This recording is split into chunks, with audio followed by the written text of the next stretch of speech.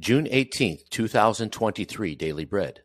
Passage, Romans chapter 11, verses 1 through 12. Key verse 5.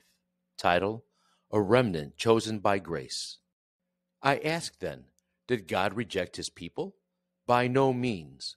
I am an Israelite myself, a descendant of Abraham from the tribe of Benjamin. God did not reject his people whom he foreknew. Don't you know what Scripture says in the passage about Elijah? How he appealed to God against Israel? Lord, they have killed your prophets and torn down your altars.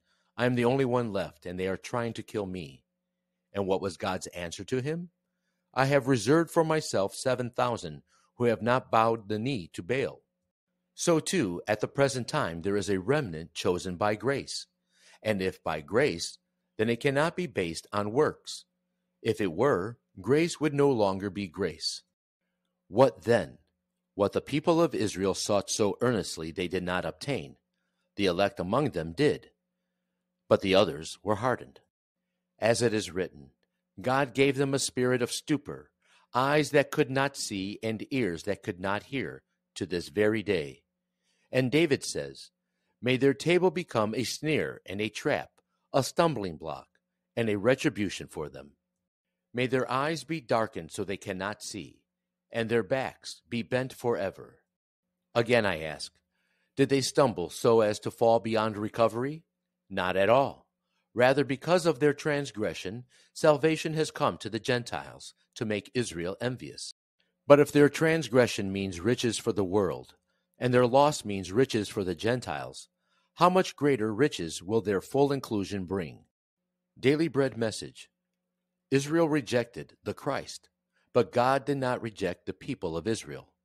As an Israelite, Paul accepted Jesus, and he served God's mission on behalf of all Israel. God has always worked through a remnant of faithful people, not through an unbelieving majority. In his time, Elijah felt like the only person worshiping God, while everyone else worshiped Baal. God told him that he was not alone. God's remnant was there.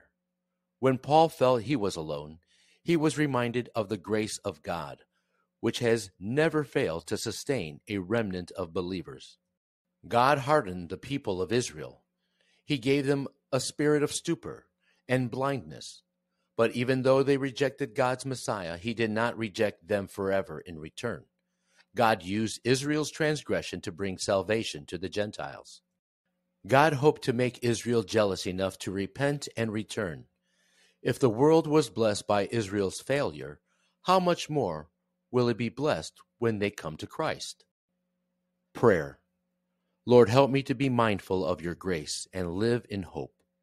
One word, live as a remnant.